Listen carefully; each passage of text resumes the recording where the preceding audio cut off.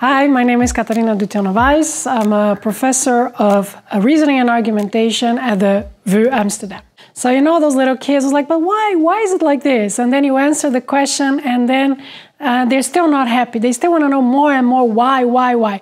These people are actually already philosophers. Hi, my name is Anastasia, and I'm a third-year Bachelor of Philosophy student. I would say that anyone who has this tendency to ask the bigger questions and to keep digging at an answer, to keep asking themselves, okay, but why does this happen, or how does this happen, or for what reason, will find a good place in studying philosophy. I'm Pedro. I'm 21 years old.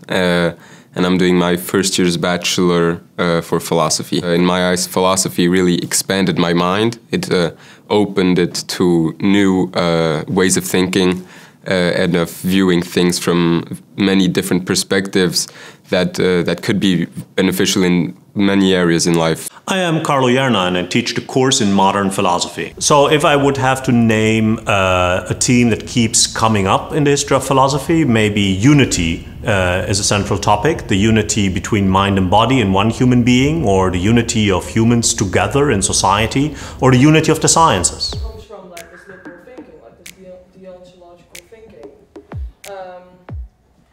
Philosophy really is where all the disciplines meet. So when you're a philosopher, you can be interested in anything.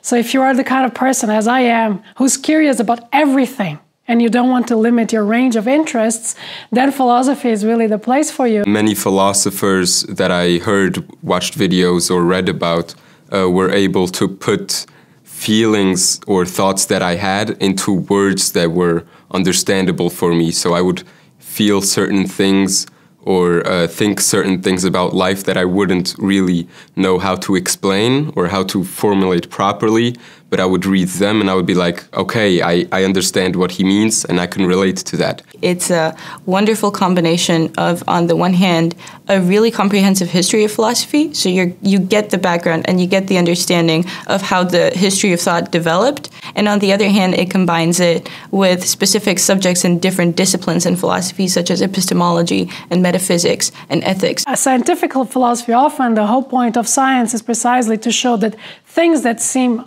natural, obvious to us, around us, are actually not exactly as they seem to us.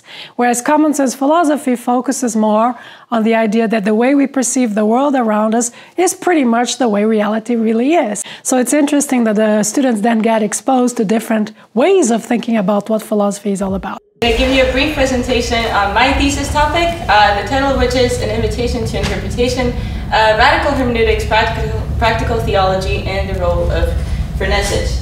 Professors and the faculty at the VU Amsterdam have really made impressive commitments to bringing in authors with different cultural backgrounds from different parts of the world, and that has really given me like a better comprehensive understanding and a wider range of the thinkers that I've covered in my degree than I would have otherwise. Try to include also voices that have been excluded previously, like Anton Wilhelm Amo, the first black African philosopher in Europe, or Émilie du Châtelet, a female philosopher.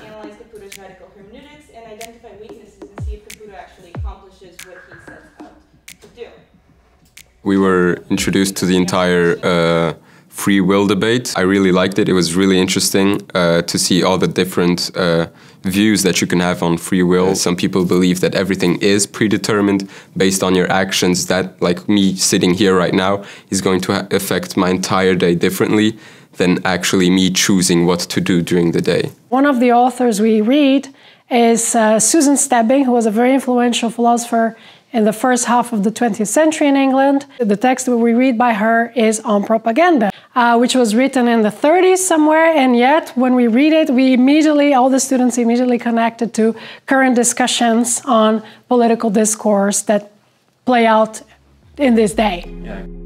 Amsterdam, first off, is a good city to study in, I believe. My experience of this university has been that I've met a lot of great people, a lot of good people, and that I've enjoyed my time with them a lot.